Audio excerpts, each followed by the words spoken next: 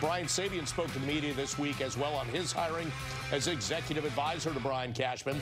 To quote Sabean, "I'm all in. I'll do anything to help the Yankees win another World Series. At my age, I still have a great passion for the game. I really have been exposed to almost everything in the game, and almost have run every department you can inside an organization. I think I needed to be in a place that I could give back, be a mentor, contribute at any level and at any time, and be an on-call doctor." Can he fix the injuries that beset them at the end? And that's the thing. Can Dr. Sabean fix that? No.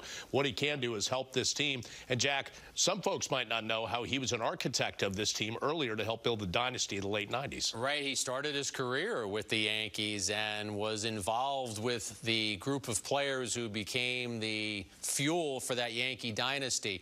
Involved in drafting and signing of Jeter, Posada, Pettit, Bernie Williams, and Mariano Rivera. So this is someone who knows talent. This is someone who then went to the Giants and won 3 World Series titles. So Brian Sabean will be an executive who eventually gets into the Hall of Fame. So if you're a Yankee fan right now and you hear about the Sabean edition and the Minaya edition, and the first thing you scream is, "What about a left fielder?" Slow down, because you've now added some smart voices. And the important part of running an organization is having a lot of smart people in that room. And I think what Brian Cashman and Hal Steinbrenner and the rest of the Yankee organization did this week with both Sabean and Minaya, add 2 more smart voices into that room. And one thing Cashman has shown is he's very willing to listen to the people around him.